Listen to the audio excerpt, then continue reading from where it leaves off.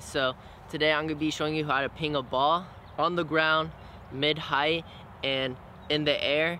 I'm going to be showing you all three of these different types of pings in slow motion so that you get the logistics of how to hit it, how to plant your foot.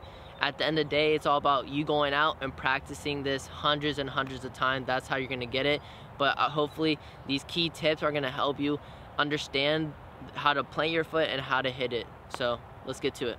What's up, guys? So the very first thing you want to focus on is hitting the ball with the correct part of your foot. The highlighted area is where you're going to get the best contact and to make sure the ball has a nice backspin on it. So keep your foot flexed and make sure to hit it with your laces. The next thing is to make sure you don't stand too wide from the ball or too narrow.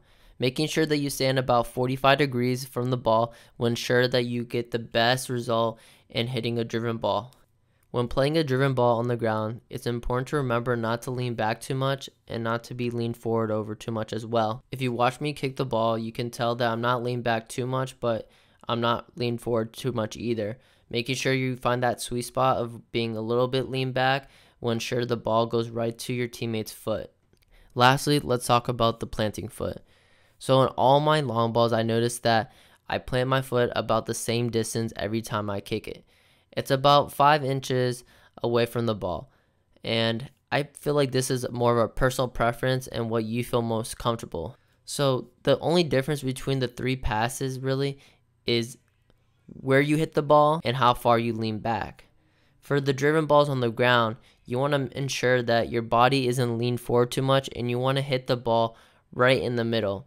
When you want to start to hit it more in the chest area, mid-level, you want to make sure you're slightly lean back and you want to hit the ball right below the midline.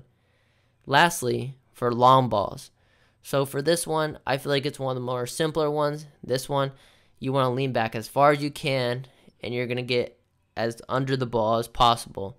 Make sure that you keep your foot flexed throughout the entire movement and keep your foot straight. Thank you guys for watching the video. If you liked it, please give this a thumbs up.